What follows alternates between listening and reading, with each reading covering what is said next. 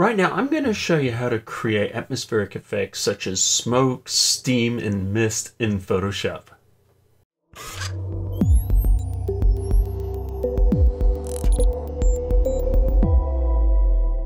In this Photoshop tutorial, I'm going to show you how to use the cloud brushes as well as how to create your own brushes.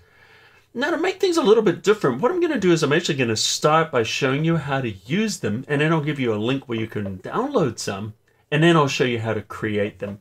That way, if you just want to use them and you don't want to create them yourself, you don't have to watch the whole video. However, if you do want to know the whole process, I encourage you to keep watching. And by the way, if you're new, consider hitting the subscribe button so you don't miss any tutorials from me. So here's an image I created in 3D, and I call this one Killer Chest because we got this kind of dragon.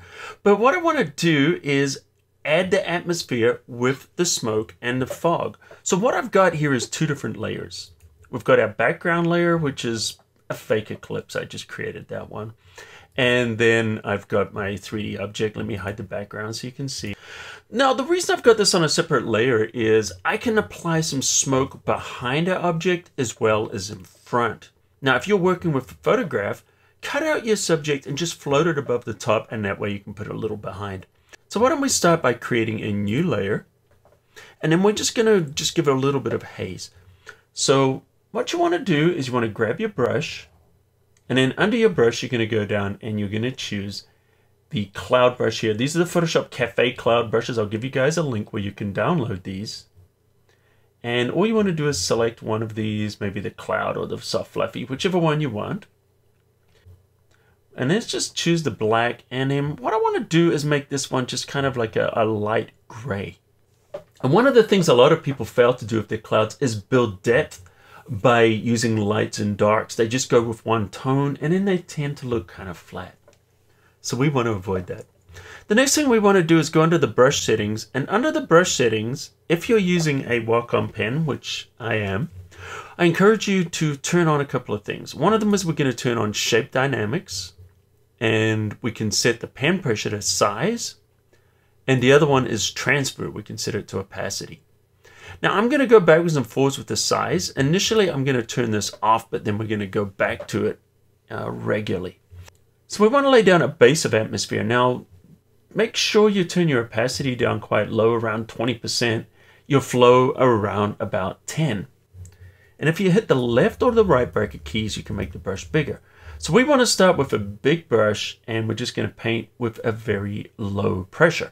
Now if you're not using a Wacom and you're using a mouse, consider dropping that opacity down to about 10%. Okay, so I'm just going to gently, I'm just kind of dabbing a little bit here just to kind of add a little bit of just base atmosphere. Now we'll work on this a little bit more as we go. Now it doesn't necessarily look like a lot's happening, but if we look at it before and after, you can see we are actually reducing a lot of the contrast in this area by doing that. Now let's create another one above the background and underneath, and then this will just add a little bit more haze, and this is kind of just putting it behind our object. Now one of the things you might notice, I just went really big there, is I'm dabbing with this. I'm not dragging, even though I could drag. I'm dabbing, and by doing that you're just bringing up more of a realistic kind of a cloud texture. Alright, so we just kind of set that overall just kind of a haze. See that behind and in front. Great. It's just building atmosphere. Okay, now we want to start building things up a little bit. Let's go a little bit darker. And I'm going to make it a little bit smaller. And I'm going to start to build some of this base here. Now I'm going to take my opacity up a little bit now, maybe around about 30%. Now the gray is not going to show as much as, you know, when we use the white. You'll see in a little bit. But I just really want to just kind of build this up a little bit. And notice I'm concentrating a lot where it's lower. You can put a little bit higher, but really a lot of this mood we're going to create is by having this nice and low. Almost like a fog, even though it's a smoke. All right, let's have a look and see where we're at now. That's what we've added. Great. Now we're going to go in and we're going to choose a really light. In fact, why don't we go all the way up to white And I'm just going to hit the left bracket key a couple of times, make this a little smaller. And let's just start to just tap, and you can see how the white really just pops. And this is why I was kind of building up a little bit of a base before I went into the whites. And what I'm going to do here is I'm just kind of just going in between some of these. Once again, keeping this low, but I'm definitely keeping it around the objects. This is good. We're getting somewhere. And once again, I'm just tapping or dabbing this on rather than applying it heavy.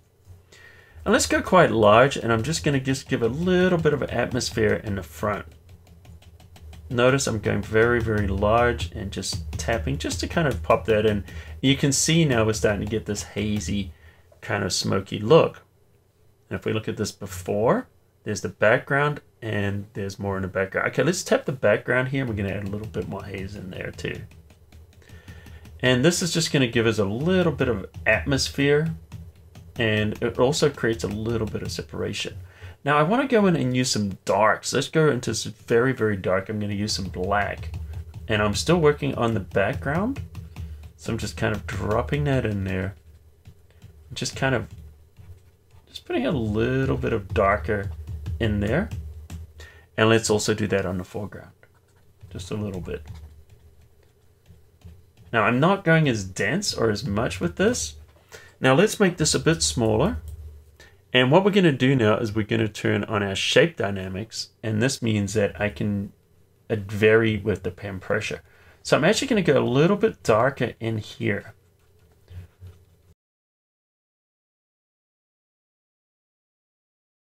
So on the left is where the light is hitting. On the right, we're more into the shadow side. So I'm kind of painting in between. And this is just going to allow me to have some kind of almost like light streaks coming through. You'll see what I'm doing in a little bit. So now I'm just kind of going at that angle, and let's flip around and let's go back to white.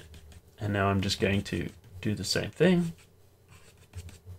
And I'm just kind of letting that kind of pop through in between and concentrate it more on the facing side. Now let's add a little bit. I might actually go a little higher with the opacity. And this should have my pressure turned up. Yeah, I want a little bit of rising smoke just kind of coming out of the dragon.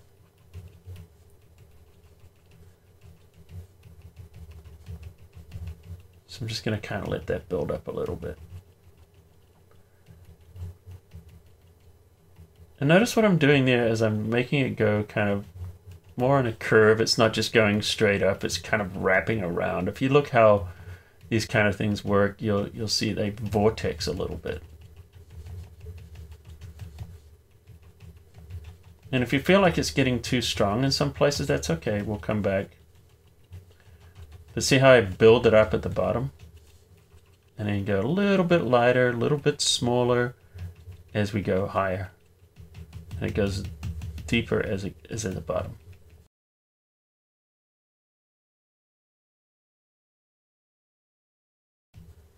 All right, and let's add a little bit more larger brush and just kind of dab in here a little bit. All right, let's see where we're at now. If we look at this, there we are before. There's our background haze, and there's a little bit more in the foreground. Now, what you can do when you're happy with, your overall kind of look, now we can start to minimize it around some of these objects. So what I'm going to do is create a layer mask. And with that layer mask selected, we want to work with black. And I'm going to take the shape dynamics off again, so it's going to be a fixed size. And I'm just hitting the left bracket key to make it a bit smaller. And I'm going to drop the opacity down. And what I'm going to do now is I paint with black on that mask. It's going to remove some of the smoke. Now I'm using the smoke brush, so this will maintain that texture or that pattern. But what it means is now I can kind of make these objects protrude, because the smoke would go denser as it gets further away from the viewer. And this way it can also make it look like it's kind of going around some of these objects a little bit. See what I'm doing? I'm just painting it away.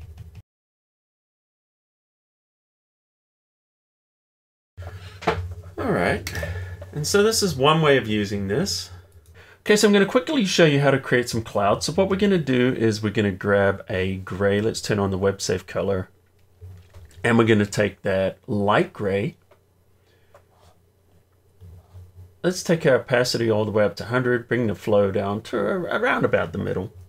Make the brush a little bit bigger. And then what I'm going to do is I'm just going to start to plot this out with the darker colors. Or the darker tones. So we're laying down a little bit of a shadow. That might be a little dark, so let's go in between the two.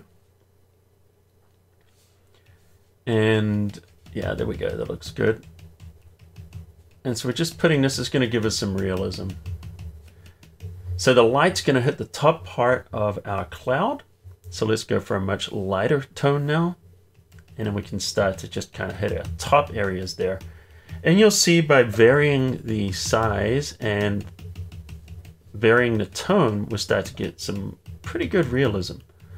You know, once again, if you leave it one tone, it is just going to look very, very flat. And then whereas here, as it goes into the crevices, it starts to look darker. Let's give it a nice white where the sun's really hitting this. Maybe a little larger. Let's go a little bit bigger, and I'm going to bring that flow down just a little bit. There we go. Maybe not quite that big.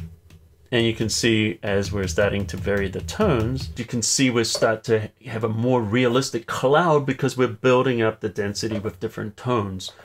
Once again, the mistake a lot of people do is they try to do everything the same shade and it just looks very flat. All right, let's have a look and see how we can create one of these cloud brushes. By the way, if you want to download a set of cloud brushes from me, head over to photoshopcafe.com/vault. which is where I have the vault set up with a whole ton of goodies, including these brushes, also a bunch of presets, actions, ebooks, and a whole ton more things for free. So just grab those. So we're just going to create new, and we're going to create a new document.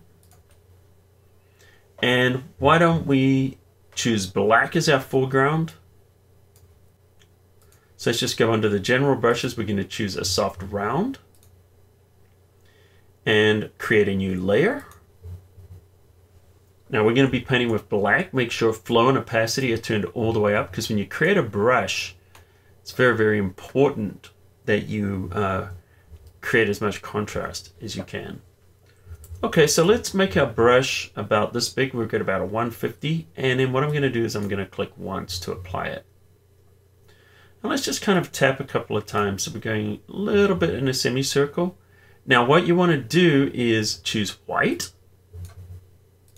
Let's make this brush a little bit smaller. And now I'm just kind of going on the edges here. Just varying the size a little bit, just kind of softening it up. And you're just getting a kind of a shape like this. Let's go for a bit more black. Go in there, so it's just not too uniform. So we're getting kind of an interesting shape. Let's just blur the whole thing. Choose filter, blur. Gaussian blur.